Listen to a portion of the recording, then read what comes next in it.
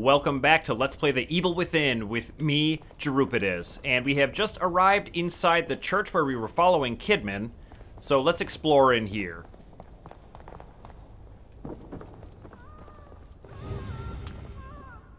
That sounded close. It's all right, I'm here. Nothing's gonna get you. Get you, get you, get you, get you, get you. Sounds like they're right below You us. have to stay with me. There's no other way. Well, why don't we go ahead and grab this map fragment right away? I believe that's the only one in the chapter. So we're all done with that already. And before we check on Joseph, let's just check in the rest of the area, see if we can scrounge up any things to bring with us. And this chapter is called The Keeper, and that is for a very good reason. We are about to meet a brand new nemesis, and I'm really looking forward to it. I really like his design. But with that being said, why don't we talk to Joseph? Hey, Joseph. You still with me? Sebastian, you ever had the urge to just jump? When you're on a high place? Or the subway rolls by? Imagine if you had that urge for a minute straight. Then 2 minutes. You fought it off 3 times now, Joseph. You're learning to stop it. You're not listening.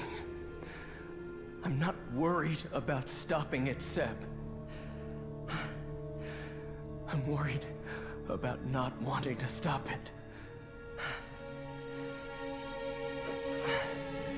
Some part of me wants to turn. I don't know why, and I can't reason it away. It's deeper than that. It's like instinct. And it's getting stronger.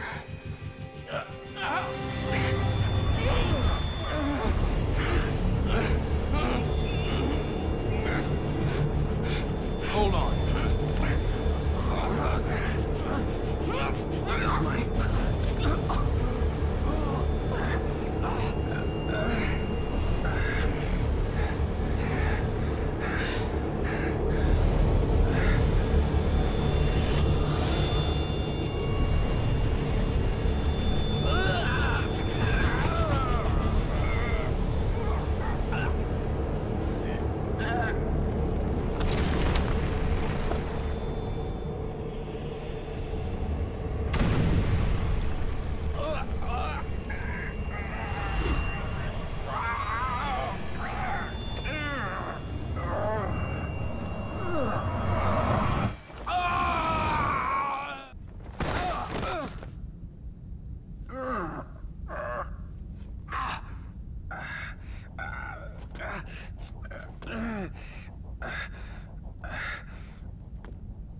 And just like that, we're dropped into the catacombs below.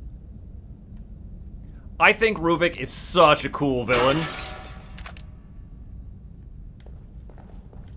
The way he's got that white hood and just looks all scarred up and stuff, it's awesome. Now, I will say this. The way that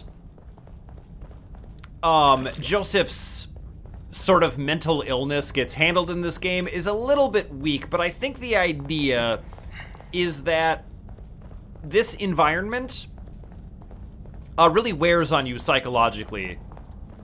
Not just you, the player, it's wearing on me psychologically for sure. You better start searching for my partners. But it takes the call to the void that people have, what Joseph is describing there, where you just get these intrusive thoughts to just do something completely impulsive and jump in front of a train or something like that.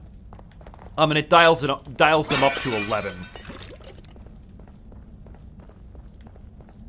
Now we have just a little bit of an exploration section here, and we're going to meet some new enemies. And I find they are very easy to deal with the sniper rifle, so that's what we're gonna do.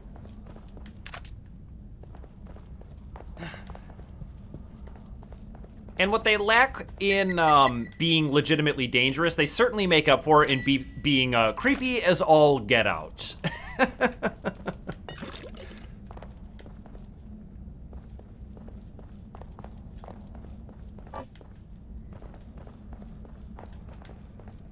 Just a few more breakable pots over here, and these pots really remind me of the castle section in Resident Evil 4. A lot of things in here do. Ooh, there's the missing person. It's a giant painting of him. So cool.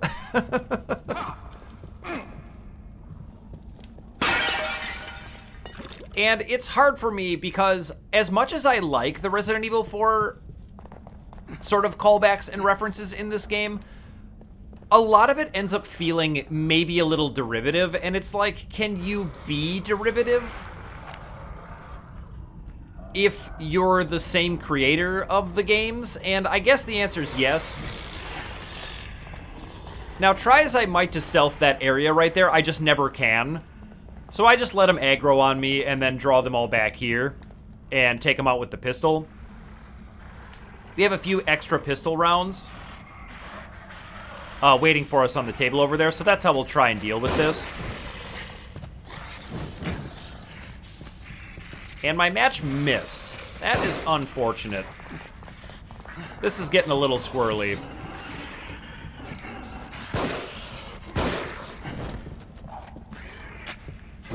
Very nice of him to just wait there for me to get that off.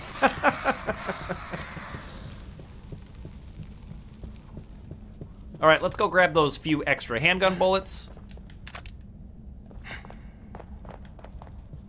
And now we can continue on.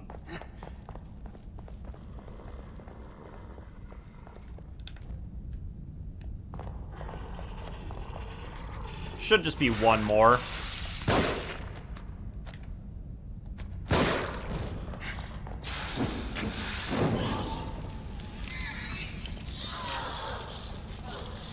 And our reward for clearing this room is a bunch of green gel and some ammunition. I do wish I could take those sniper rifle rounds with me, but I just cannot.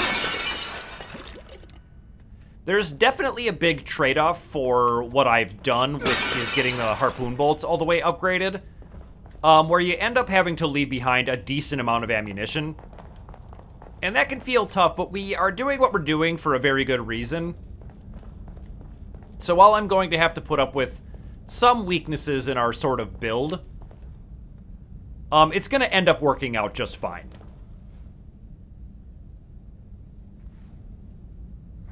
Looks loose.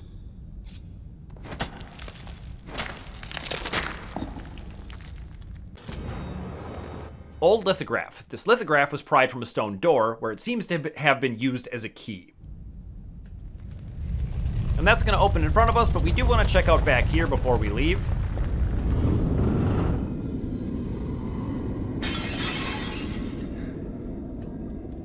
And I love that. There's no point to it other than it just being creepy. The pots shatter, and then the painting ends up with blood all over the faces. It's awesome.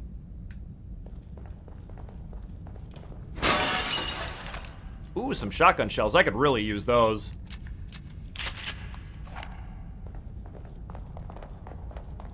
And what do we have through here?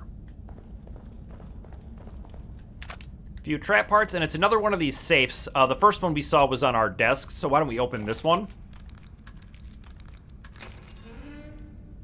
That's going to be our first key, and it is filled, of course, with just a mass of flesh. There are going to be 4 total keys in here, including that one, and we will definitely find them all as usual. We've already gotten the map fragments, so we don't have to worry about that. So let's grab this document. Catacomb note. Help. The metallic pounding. He's coming. I run, but he follows. Help, God, help, help, help, help, help, help, help, help, help, help, help. And I will admit that, that note is sometimes how I feel against the, Keeper. He's one of those bosses where if you're doing things well and kind of perfectly, he's not much of a threat at all, but if you screw up one time, it just completely goes sideways.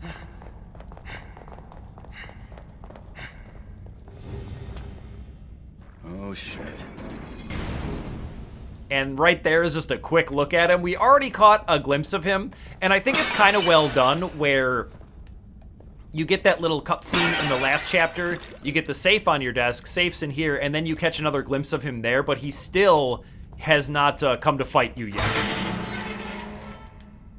And I think that's kind of a Jaws movie school of thought, where you don't really show the monster until much later. You just kind of give tastes of it and let your imagination run wild.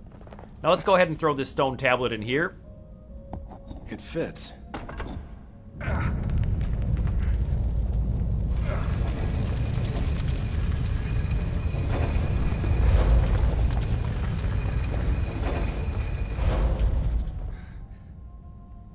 And there is, of course, the safe room right up in front of us, but we're not going to go there yet because we're going to get a lot of green gel in here.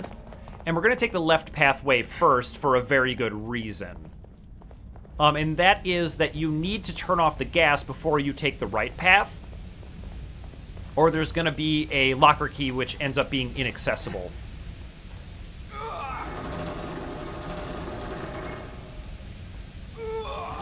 And I believe this part is to introduce you to the fact that turning these levers is very, very slow.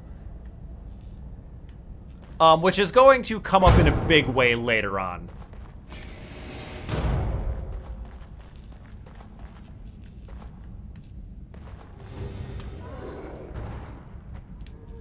And this is our proper introduction to these two-headed creatures. But one headshot with the sniper rifle is very good at taking them out.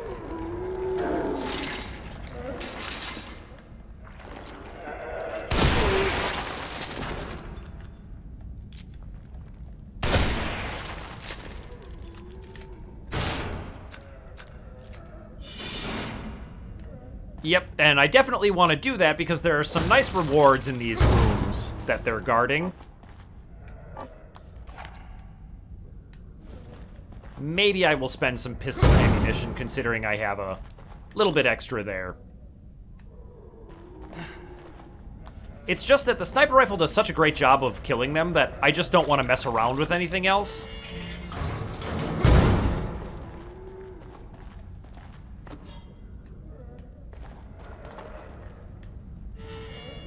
Alright, so let's continue this way.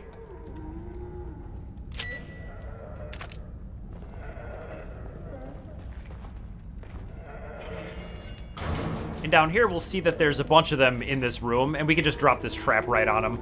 Kill them all. Feels good to use a trap that way.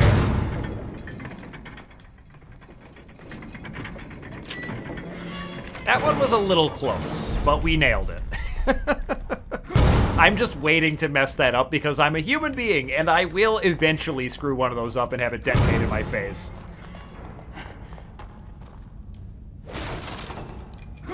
And now we get a nice reward for killing all those things and coming back down here.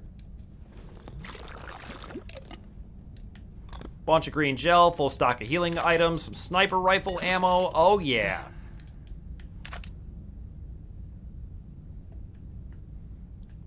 I do wish that I had a few more trap hearts, but I kind of feel like I always feel that way, so... Alright, and now this is going to be the way forward.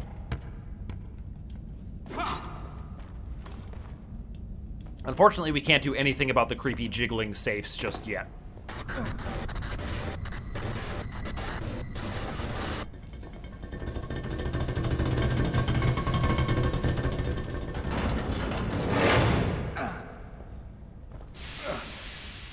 And he really, really likes to lock us in rooms that are filled with gas. It's his favorite thing to do. And so, similar to the Kidman section, we are on a little bit of a time limit here, where we've got to turn all these cranks and turn off the gas before the air becomes completely toxic and kills us.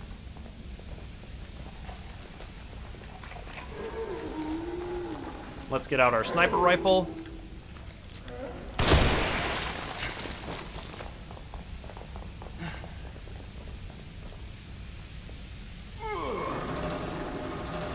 And that just makes those guys such a non-issue. It's fantastic.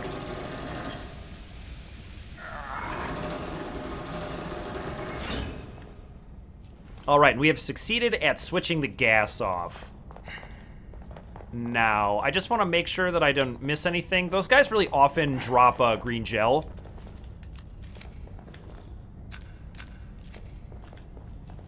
But not today, it would seem.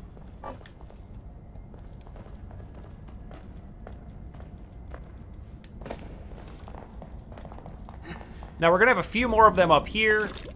And really, the only way you can get in a lot of trouble in this section is if you miss your headshots on these guys.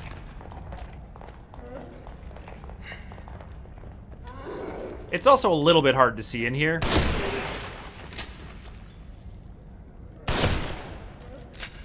I don't know if I hit that one. It didn't sound good. Usually it makes a nice squishy sound when you actually nail it. Huh. Not clear.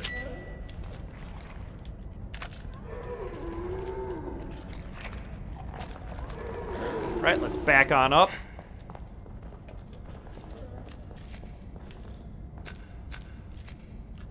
But the nice thing about these guys is that they're pretty slow, and they're also pretty stupid, where they can't really effectively mantle or climb ladders. The only thing they do really well is not really dying to your conventional weapons. Oh! There we go. Oh, he just barely dodged that. That was fantastic. Oh, man. I really do hate wasting a sniper rifle round, but I think we're going to be okay.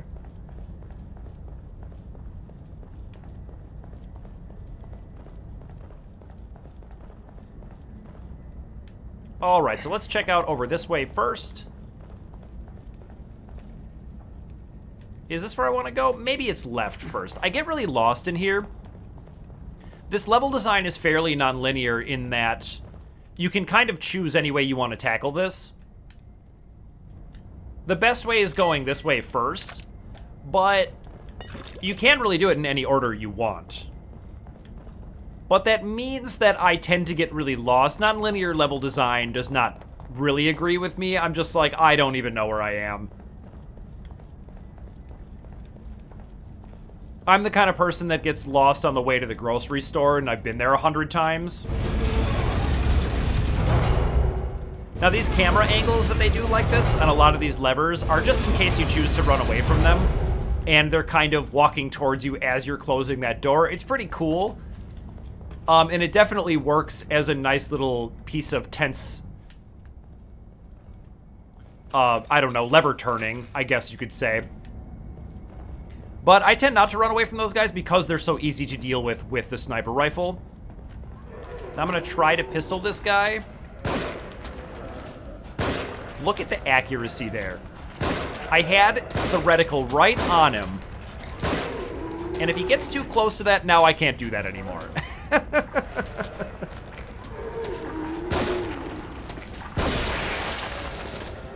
Okay. Well, he didn't take too many bullets, but he ends up clipping into this pipe. Now let's see if I can burn these guys when they get close. We could just avoid them. Once again, they're not very smart. But I want to kill them all. Ugh. I hate the pistol so much. What do I have, 4 shotgun shells? Maybe that'll be fine.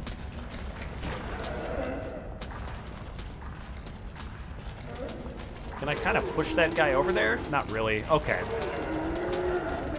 Okay, this one finally started coming towards me.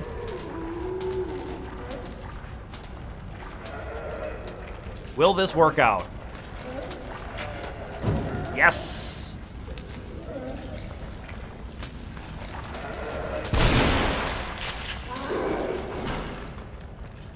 Ooh, he almost got me.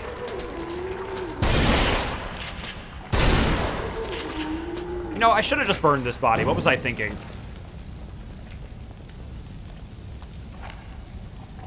Well, that was a bit of a waste of shotgun shells, but I think we're going to be just fine. We're going to get a bunch of locker keys in this chapter, so ammunition is not really going to be a huge problem.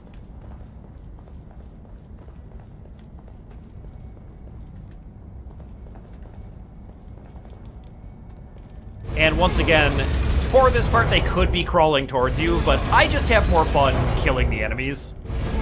I really detest running away from them. Something about enemies in horror games where they have that... They do a great job with sound design and creature design to elicit this kind of primal fear response in you. So I want to talk about this for just one sec. So this right here is the reason why we did the left part first. If we don't turn off the gas when we do the right part, this whole big pile of goodies here, if I can get a look at it, is completely inaccessible, and you don't want that, particularly because of the goddess statue right there. But we will be able to get those no problem. Now, what I was saying is that when I get scared, I kind of get angry. Like, I want revenge for being afraid, if that makes sense. Like, I want to kill those things. They make me mad in a weird way. So if I can enact revenge on them for creeping me out, I choose to do that whenever possible.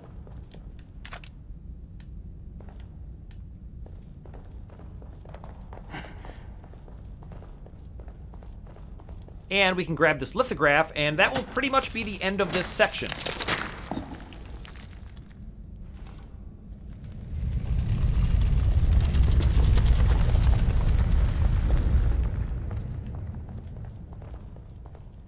All right, let's keep going. We can pop it in here, I suppose.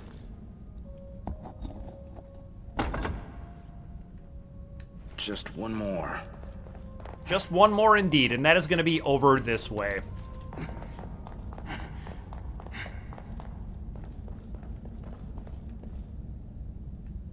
All right, just making sure there's nothing behind me. Let's get in this room. There's going to be a decent amount of stuff to find in here.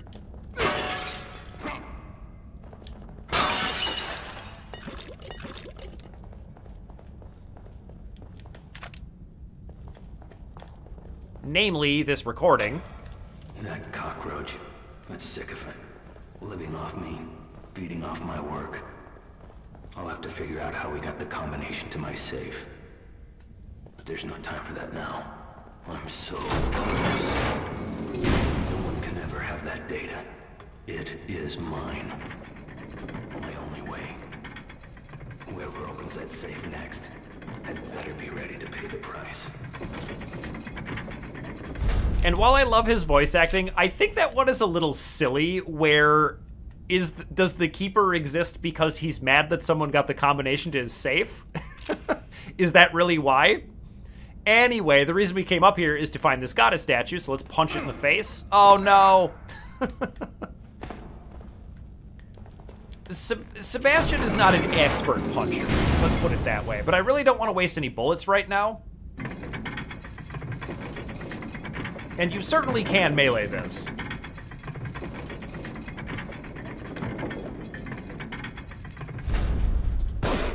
Oh, why?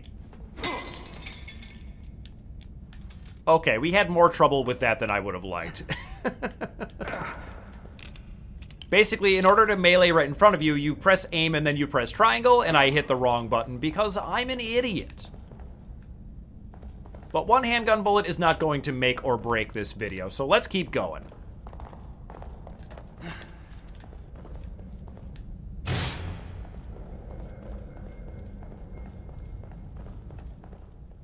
We'll go ahead and disarm this trap over here. And now we want to shoot these, because if we progress into this area, we will get killed by the spikes that drop, and we need to ride them up.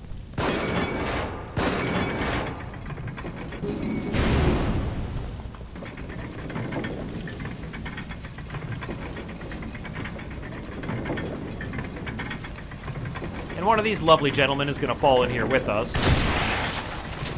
But I'm going to make sure he doesn't bother me.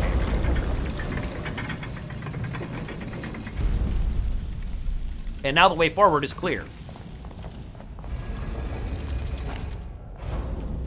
We are getting fairly low on ammunition, which is a little concerning.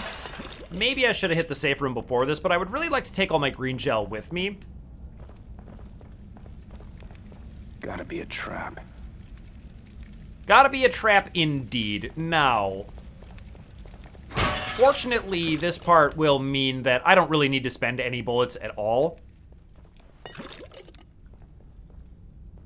Basically, that trap in the center of the room is very easy to use. And so we are going to go ahead and use it. Now, when we turn this lever, a bunch of dudes are going to pop out of that room. Like a huge number of them. And so what we're going to want to do is kind of avoid them in this area, and they're very easy to avoid. These guys are slow. Like molasses. And we want to herd them all over here. Look at how many there are. 6 of them? Come on. But I am not doing this with bullets. And here's what I mean about them mantling. Watch this. It's just so slow. And now we want to make sure they all get in the trap. Come on, guys. These guys are getting a little too close for comfort, so I'm just going to pull it. Oh, perfect. Wow, I rarely get all of them in one trap pull. That's awesome. And I love it. They're just impaled. Did they drop anything for me?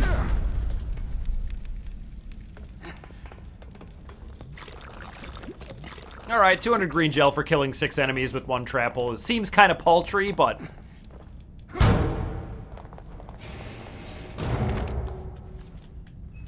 do like finding some shotgun shells. That is nice. Now down here, we're going to find that big old goodie room that I'm very interested in doing, which is why I've done this whole part the way I have. And you gotta watch your feet here, because there are a couple traps, and they are hard to spot.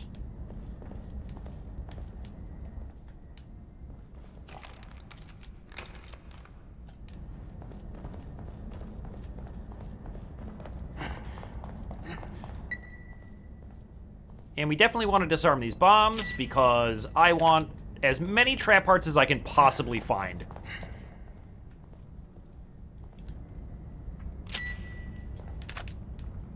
And I feel like the fact that they kind of load you up with trap parts in Keeper sections is kind of a clue that you should really use the Agony Crossbow on him. It's just the best thing to do.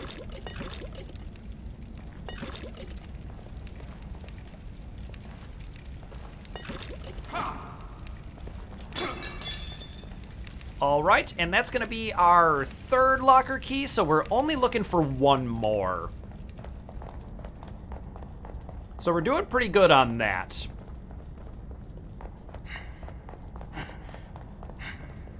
This part, I feel, could have been maybe designed a little bit better, where it's like you go all the way down there and then you just walk all the way back up. A lot of times these diversions and hunting things down, I think good level design would be kind of dumping me back out where I want to be rather than just making me backtrack the entire time. But it's a minor nitpick for sure.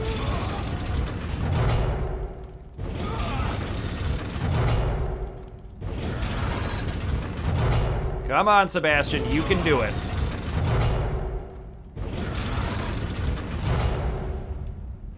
All right.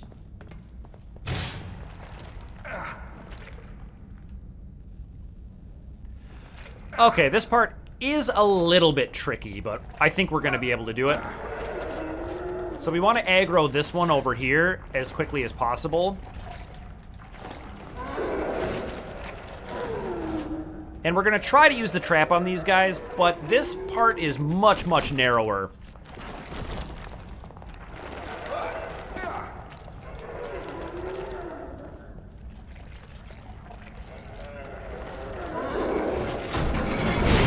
All right, man, that all went perfectly. As we head up, we want to run into this little secret passage here.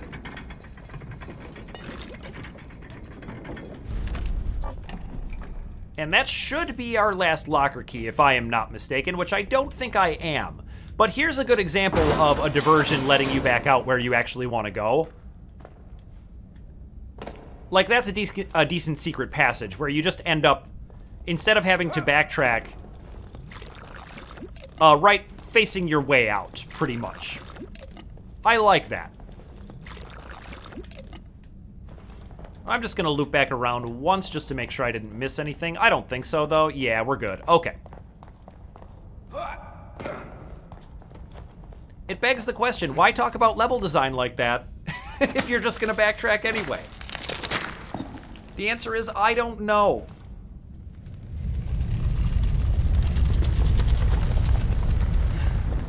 And now we're back at our main hub section, and the callback I think that's going on here to Resident Evil 4 is the castle section where you have to find the 3 heads of the animals.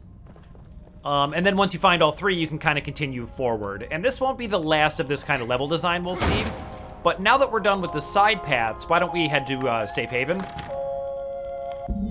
Lily's birth announcement. We welcome with love Lily Lynn Castellanos, born July 18th, 2006, 9:56 a.m., 7 pounds 3 ounces, 14 inches, proud parents Sebastian and Myra Castellanos.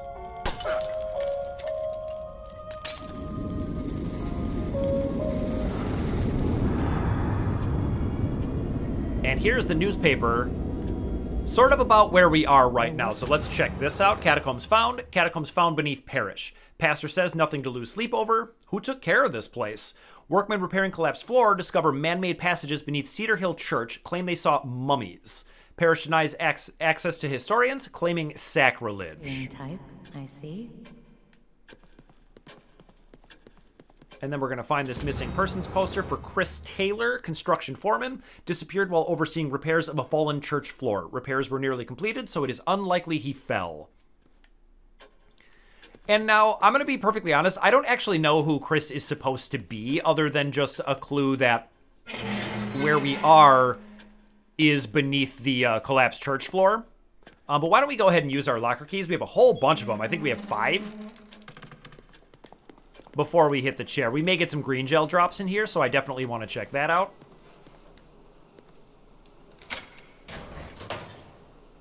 Yes, I love it. 7,000 even. Don't need any more shock bolts.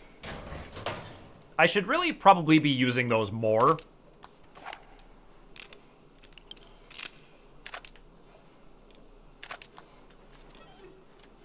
Nice refill on shotgun shells.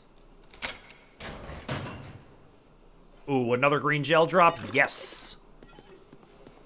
And now we can get started on the other side. I think I'll start from over here. And more handgun bullets that I can't take with me. Okay. Now, we've got a decent amount of green gel, 41,000, so let's hit the chair.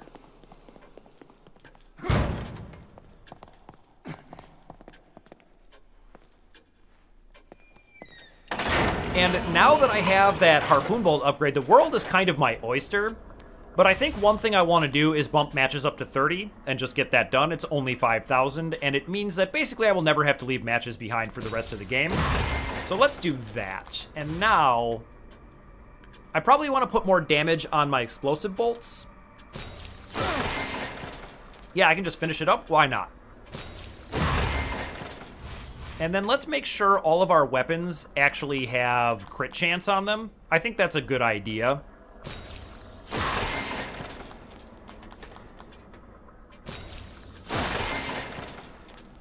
Wow, actually, it can have a 100% chance of crit? That's really interesting.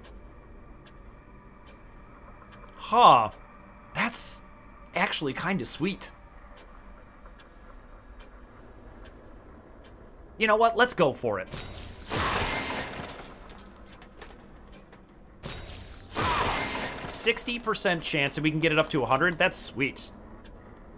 And I guess I want a little more damage for my shotgun. That works for me. Maybe my headshots will even be one-hit kills now. All right, I think it's time to get out of here.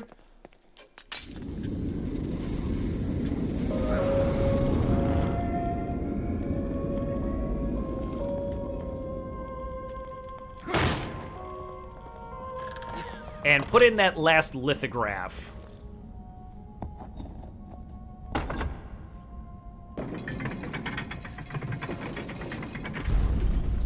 And now the way down is open to finish the level, but this chapter's pretty long as well, so I think we're going to call it a day here. So I just want to say thank you so much for watching, and I'll see you in the next video.